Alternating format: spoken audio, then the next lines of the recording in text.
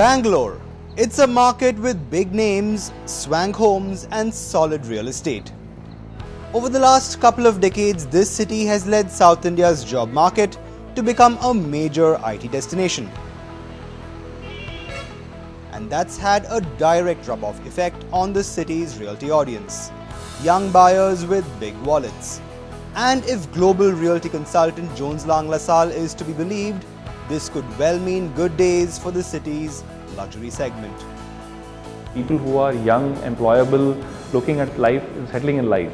So when we see other cities, where we see the age profile of the cities in other cities, it's not too much skewed towards 30, it's more skewed towards 40. But when we see at Bangalore specifically, it's more skewed towards 25 to 35 people coming and buying apartments, and that too going and affording an apartment which is a more than 1.5 crore, 2 crore ticket size.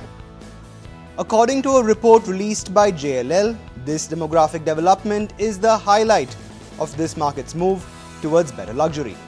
It details how the average age of the Bangalorean has dropped from 60 plus to a little over 30 in just 2 decades.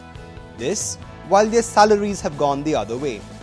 This audience, the report says, works in some of Bangalore's 212 IT firms, the largest in any Indian city. The presence of big addresses like Vittal Malia Road, Cunningham Road and Richmond Town has also added to the growth of luxury in the city. But realty players believe that the presence of a booming villa market has the Bangalore buyer spoiled for choice, while zeroing in on prime real estate. As you move towards the secondary and peripheral areas where land costs are a bit more reasonable, there the villa concepts are becoming popular wherever the land cost is affordable to absorb or to make it into a villa project. The JLL report too details how Whitefield has become Bangalore's ideal villa market, with projects here staying below 10,000 rupees per square foot. But the key to Bangalore becoming India's ideal luxury market lies in its own brand of affordable luxury. Not so expensive micro markets with products that spell luxury like no other. The options ranging between 30,000 to 9,000 rupees, which is nowhere there in other part of the country. If you look at any city which is much more established, within the center of the city, you basically, within 5-10 kilometers radius, you don't find an option at 9,000 rupees, a luxury product coming out. So for example, you have Koramangala, which is having many options today in the range of 9-12,000 rupees per square feet, which doesn't happens in any other part of the country. It's a mix of everything good that's got Bangalore on the highway to high-end luxury, big brands, even better real estate, and a price spectrum that's as eclectic as it gets. But there's no denying that the real hero of this success story is the Bangalore buyer, ever ready to spend and always up for the best of luxury that this city has to offer. Reporting from the Chennai-Bangalore highway, this is Jude Sannith for NDTV. All right, the information technology capital of India, Bangalore now also enjoys the label of being India's top-ranking luxury market. At a time when the luxury segment in real estate has been in the slump across other regions in India, how is the case different with Bangalore? Let's discuss this with our guests, Guru Prasad, the Managing Director, Chaitanya Projects, joining us from Bangalore. And we also have Joe Verghese, Managing Director, Colliers International, joining us from Mumbai. Gentlemen, thank you so much for joining me on the show today.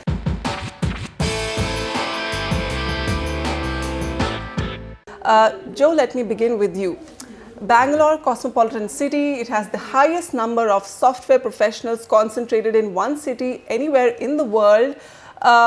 So the IT industry is definitely driving the various micro markets here, but luxury housing is a whole different class, a whole different segment.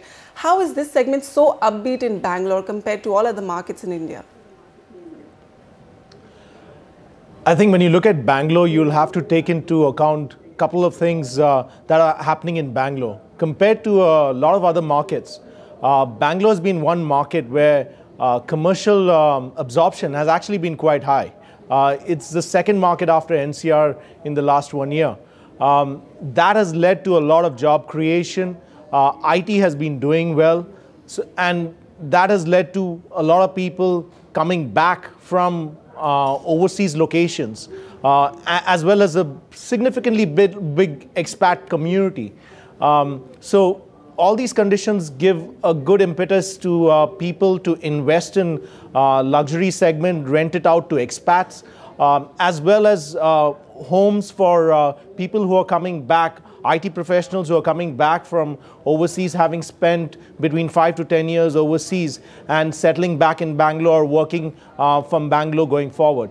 The third category of people are people who are living abroad, NRIs, and are looking for a quality of life that Bangalore offers, which is great climate as well as a cosmopolitan environment. All this put together give Bangalore a very good position to be in terms of luxury segment. Mr. Prasad, what's your assessment of this? What kind of response are you seeing from home seekers? Are home seekers finding value in luxury projects in today's time? Actually, I would like to add on to what really Joe was saying in terms of the market and such things. As far as the IT is concerned, it would be interesting for you to note that you have various categories from, if you want to classify luxury as 3 crores, 5 to 6 crores and maybe 8 to 10 crores and above that, you have most of the IT, clients coming in from at the 3 crores plus. But if you go into the 10 crore range, you would only see that you have entrepreneurs. We have statistics from whatever projects we have made, and we've seen that the 3 crores attract 60% of IT, whereas the 10 crore bracket homes attract just 10% of the IT industry.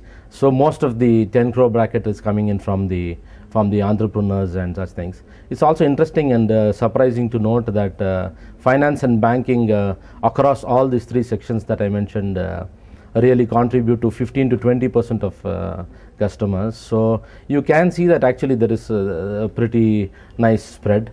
There's almost 5 to 8% of professional services like doctors, lawyers, and architects also opting to look at luxury homes. So this is the type of, and also you can see the demographics in terms of the age. Early 40s are the 3 crores bracket, and late 40s or the early 50s are the 10 crore sort of the market really. So it's a nice interesting market, and you must note that also what really defines luxury. I think that's where really the difference is. That's where the difference Bangalore is really bringing in. One is of course the quality that all the developers over here offer. The second aspect is, I think, our understanding of life sciences and really producing products which are suited to make it really luxurious. Luxury need not just mean a large element of cost of land and not so much value add into the whole thing. So what type of value we add really into developing the property really is what makes it luxury. Right. Joe, lots of options available in Bangalore when it comes to luxury real estate. So the concept of affordable luxury has also become quite hit in Bangalore. There's some kind of luxury available for every budget. Yeah, Bangalore is one market which compared to the other markets, if you look at other metros like Mumbai, NCR, the price has not increased over the last 9-10 years at the rate it has in other markets. That has given Bangalore a position where clients feel that they can get a lot more for what they're putting down in terms of value. So you have, Bangalore will be one market where luxury actually starts from 2 crores onwards, depending on the location and depending on the amenities provided. And it can go all the way up to 30-40 crores, depending on whether it's in the CBD or close to the CBD. So it kind of has a product for all segments, and at even 2 to 3 crores, you can actually get a villa close to the city with amenities like a nice clubhouse and a lawn outside. So there'll be very few metros which give you that kind of facility, maybe 20 kilometers from the center of the city. Mr. Prasad, if you could point out for us, which are these hotspots of luxury housing in Bangalore? Are these new suburban areas or are these existing established locations? Which are the locations we should look out for? I think predominantly it's been, you can classify it as two sections. One is the luxury homes of the CBD, and then the luxury homes in the suburbs. And predominantly, as far as the suburbs are concerned, it has been Whitefield, which has really dominated the entire luxury home market. And largely it has been because of excellent gated communities that have really have got developed in and around Whitefield. Now we hear a bit of the north of Bangalore also trying to pitch in to do some good sort of luxury developments, but largely dominated by Whitefield. I know that there is a potential in the south of Bangalore, which is also something that we should be looking at, but largely dominated, as I said, by Whitefield. Most of the developments are in Whitefield. All right, Bangalore, the IT hub, always regarded as a stable real estate market, now also doing well in the luxury space. Gentlemen, thank you so much for joining me on the show today.